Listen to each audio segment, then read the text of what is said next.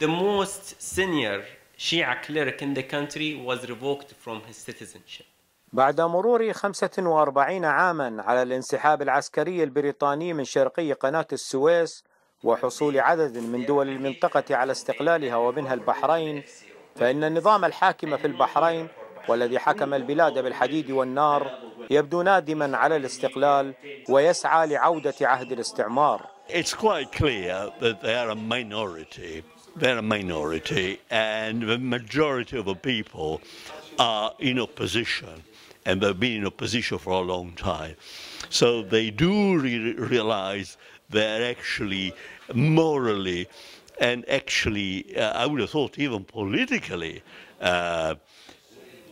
despotic.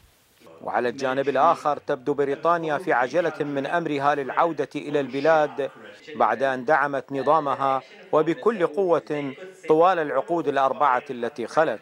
Well, the UK has consistently armed and supported some of the most repressive regimes in the world, including Bahrain. And since the uprising in 2011, we've seen a massive increase in arms being sold to Bahrain. We've seen the Bahraini government invited over to Britain for arms fairs. We've seen UK civil servants going to Bahrain specifically to promote arms sales as well. And it has been a huge factor.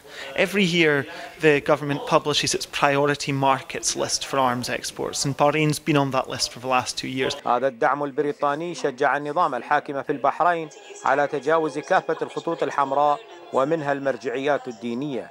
ويمكن المعركة الأخيرة فيما يتعلق بالمرجعية الروحية للطائفة الشيعية، المعركة في هذا المجال تتعلق بمحاولة إضعاف الدور الإرشادي والدور الروحي الذي تمارسه هذه المرجعية. سياسة الهيمنة البريطانية على المنطقة تعود بقوة مستعينة بأدواتها من الأنظمة القمعية وفي مقدمتها نظامي حكم آل خليفة وآل سعود. بعد 45 عاما من الندم على استقلال البحرين، قررت العائلة الخليفية إعادة المستعمر البريطاني السابق بعد أن أيقنت أن دوام ملكها رهن بعودته.